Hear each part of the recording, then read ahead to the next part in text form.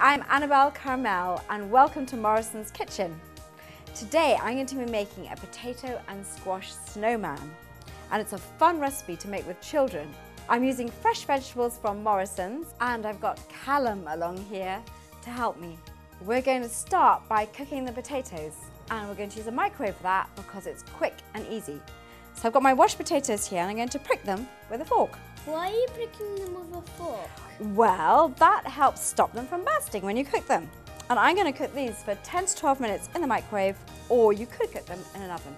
Now we're going to cut a thin slice off the bases of the potatoes, and then we're going to scoop out the flesh, but we're going to be careful to leave enough around the sides so that it doesn't lose its shape. I'm going to pop that in the bowl. Yeah, great. So now I'm going to cook the butternut squash. I'm going to put it in boiling water and cook it for 8 to 10 minutes, or you could steam it. So Callum's going to help me mash the potato together with this cooked butternut squash, which I'll pop in there. Oh, and now that's all lovely and mashed, I'm going to add half of the cheese, get that in there, and you can mash that in. So it should mash in quite well because it's quite warm, so the cheese will melt. And now I'm just going to add a little bit of seasoning, and you can mash that in as well. And that's ready now to stuff your potato. We're going to stuff the potatoes with the potato and squash mixture. I'm going to put the large potato on a plate, and Callum, can you put your potato on top to make the head?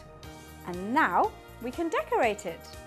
And now I'm going to attach a piece of carrot using a cocktail stick to make the hat. And then I'm going to put a dab of cream cheese onto a small piece of carrot, and Callum's going to put the nose on.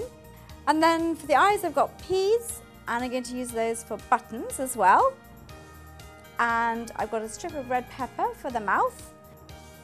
And I'm going to wrap round him a piece of carrot which is cut with a vegetable peeler for his scarf.